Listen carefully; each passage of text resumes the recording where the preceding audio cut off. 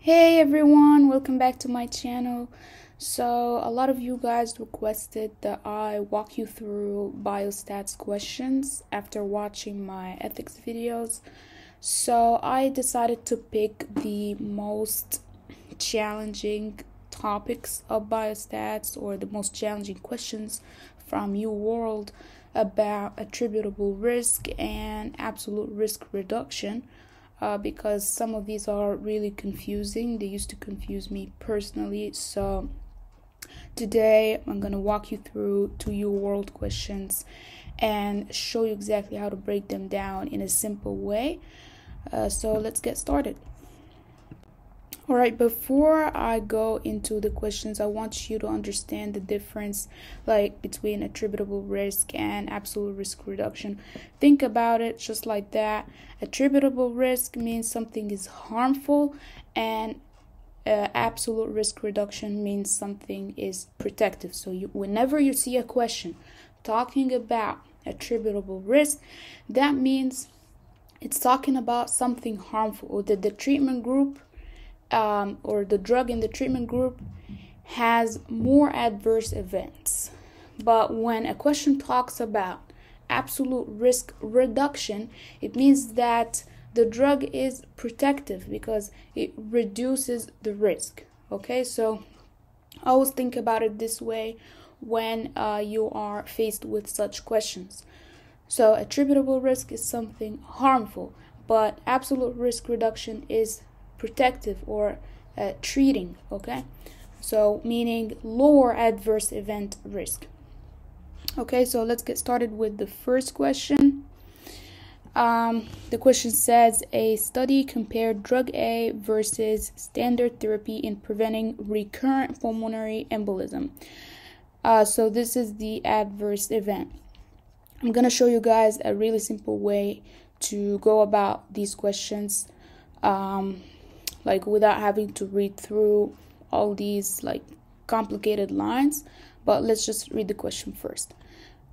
Okay, so we are comparing drug A with standard therapy or control in preventing an adverse event, which is pulmonary embolism. The absolute risk reduction. So once you see it talking about absolute risk reduction for drug A, right away you should know that drug A is protective, like I told you, right? So you should right away figure out that the adverse event rate with drug A will obviously be less than the standard, because it's absolute risk reduction, which means the drug A reduces the risk, just like right off the bat. Okay, so before I continue the entire question, I want you guys to go about these questions in one way. There's only one way that will make this kind of simpler, because there is a lot of numbers thrown here or there that you really want to organize them. So one thing I do for all these questions is to draw the simple 2x2 table.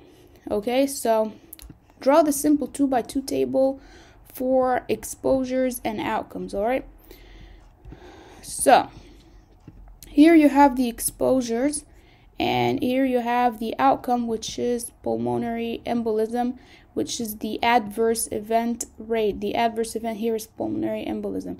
And the exposures here, there's people who took drug A, and there's people who took the controlled drug or the standard therapy, right? Excuse me, guys. All right, so the adverse event here is pulmonary embolism, positive or negative. Okay, and here is the total.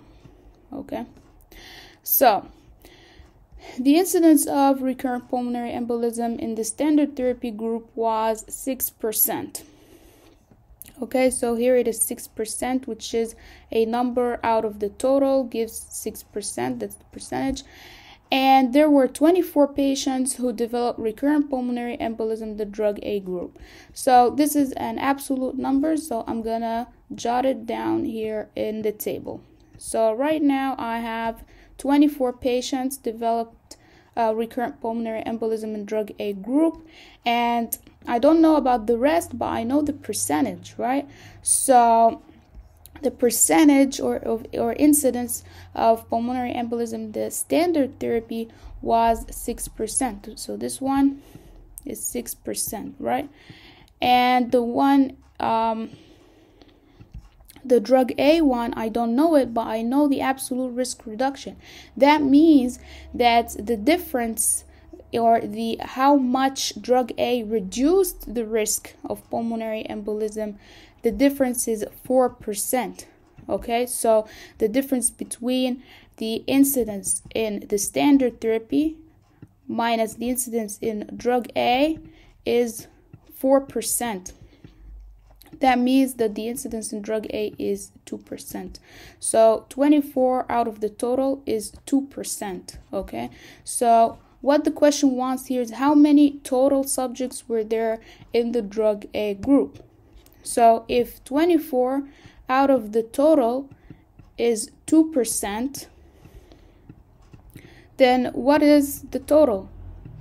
You can very easily obtain this by dividing 24 by 0.02, and that will be 1200. So essentially you could get this question just by realizing that drug A is protective. The fact that drug A is protective and saying the absolute risk reduction versus standard therapy was 4%, it means the drug A has a lower incidence of pulmonary embolism by 4%. Okay, so it's and if the incidence in the standard group was 6%, it was 4% less in drug A, right? Because drug A is protective. So 6 minus 2 is 4. Now I know the 2%. This 2% is my key here, which means that 24 who develop pulmonary embolism out of a total that I don't know is 2%. Okay, and then you can very easily get the total. And so what I want you to do every time with these questions is to draw a 2x2 table. Okay, and to realize that absolute risk reduction is calculated by, like, for absolute risk reduction, it's something for a drug that is protective. Okay, so how do you know actually how to calculate the absolute risk reduction? I would say just subtract the big number from the smaller one. Okay, so for the absolute risk reduction, the control or the standard therapy will have a higher incidence of adverse events. So standard therapy had 6% incidence of pulmonary embolism, but the protective drug, which is drug A, had only 2%, right? So you just subtract the smaller number from the bigger one. In the case of absolute risk reduction, the formula is the control minus the treatment line. And that's going to be flipped when we talk about attributable risk. So instead of trying to memorize which one should I subtract, like should I subtract the treatment from the control or the other way around, just remove the small number from the big one, and that's it. Okay, so let's move on to the next question. Alright, so an experimental drug X is being tested for the treatment of stage 4 solid tumor malignancies. So obviously this must be like a chemotherapeutic drug or something. Part of the drug company's evaluation process is to analyze survival data after 3 months of treatment. The results are given in the table below. I'm going to talk to you guys about that table. But which the following best represents the number needed to harm for drug X? Right away, you should figure out that drug X is harmful, not protective, which means the rate we're going to use here is not absolute risk reduction. We're going to use attributable risk. So once you realize that in order to calculate number needed to harm, you need the attributable risk, which means the drug X must be associated with higher risk of adverse events than control or than the placebo. And that's the complete opposite of the case with absolute risk reduction in the previous question. When I say absolute risk reduction, it means that the treatment group has a lower risk of adverse events. When I say attributable risk or a number needed to harm, that means that the treatment group has more adverse events than the control. Okay, so it's very important to know that. Like I said, you always want to draw the 2x2 contingency table with the exposure in the rows and the outcome or adverse events in the columns, all right? Now, you notice here that not every time you will get a table presented in the classic way. So here in this question, it was actually confusing you. It put the exposure in the columns and the treatment or the outcome in the rows. So it flipped it. So what I want you to do is to rearrange that and put the exposure in the rows and the outcome in the columns, okay?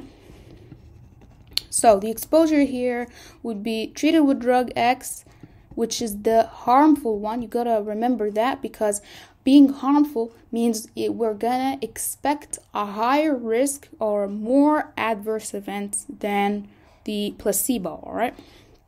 And here is people who took placebo. Now, what is the adverse event here? Alive at 3 months, dead at 3 months. Adverse event here is death, okay? So the outcome here is dead or alive, okay? You always want to put the positive, which is, positive for the outcome is dead or alive, not dead, okay? So let's rearrange it. Those who took drug X, those who took drug X are 80 people in total, of which 60 were dead and 20 are alive, okay? Out of those who took placebo, which are 76 in total, 38 plus 38 is 76, 50 was a 50-50, so 38 were dead, 38 were alive. So if you actually calculate the adverse event rate in these, or the percentage of people who died out of all those who took drug X, is 60 over 80. So 60 out of all 80 people who took drug X died. What do you think this percentage is? This is 75%, which means that 75% of people who took drug X died, okay? This is what I've just calculated. This percentage that I just calculated is called the event rate for drug X, okay? Now, what about the placebo, those who took placebo? Out of the 76 people who took the placebo, 38 died. So 38 out of the entire total of 76 people who took placebo died, which is, like I told you before, 50-50. So 50%, half the people who took placebo died. However, 75%, like 3/4 of the people who took drug X died. So as you can see, there is more adverse event rate with drug X, which is why here we're using the number needed to harm, which means that it is more harmful than control. In the other situation, it was drug A, and drug A was protective. Okay, so it is less harmful than control, which is why we were using absolute risk reduction. Here, however, as you can see, the difference between 75 and 50 is 25, which means that drug X is associated with 25% more deaths than placebo. The rate I've just mentioned is called attributable risk, which means that there is 25% more deaths attributable to drug X. 25% more attributable to drug X. So hadn't it been for drug X, we would only have 50% deaths. But because of drug X, we have 25 more. So that gives us 75. You get the idea? So in order to calculate attributable risk, you notice we subtracted the small number from the big number. We always do that. Just remember it like that. I remember it, subtract the small number from the bigger number. In reality, it's the event rate in the treatment group, which is drug X, minus the event rate in the control group, which is the opposite formula for the one we used in absolute risk reduction. We put the bigger number first. So in absolute risk reduction, you put control minus treatment because control had more adverse events. But here I put treatment minus control because treatment was the bigger number, has more adverse events. So you always subtract the small number from the bigger number. That's it. Okay. However, the question here doesn't want us to calculate attributable risk. It goes one step further and asks about the number needed to harm. So the number needed to harm is essentially an inverse of the attributable risk.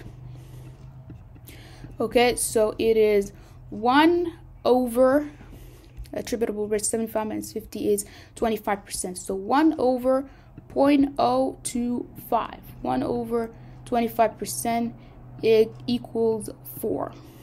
So what does that mean? 4 means that in order I need to treat 4 people with drug X in order for 1 patient to die.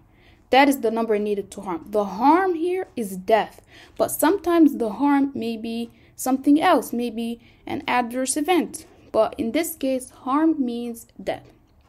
So it differs according to the situation. So I need to treat 4 people with drug X for 1 person to be harmed, and in this case, it's for 1 person to die. All right, so to sum up, guys, like I told you, attributable risk is something harmful, and absolute risk reduction is something protective. Which is harmful, which is protective? I mean here the treatment group. The treatment could be more harmful than control, and that will be the case with attributable risk, or the treatment may be protective or less harmful than control, in which case it will be absolute risk reduction. For this reason, we always want to calculate or subtract the smaller number from the bigger number. Now, because attributable risk is the harmful one, the treatment group is the harmful one, it's therefore associated with more events. So the bigger number is always the treatment one. But because absolute risk reduction, it's the control that is harmful because the drug is protective, therefore the control is associated with more risk of adverse events. So the bigger number is the control. So here you always subtract the control from the treatment. Here subtract treatment from control. And these rates are used to calculate the number needed to harm for attributable risk and to calculate the number needed to treat for absolute risk reduction. I hope, guys, that this makes sense, and I tried my best with this subject. Honestly, it's not my strongest at all. So I hope you like this video.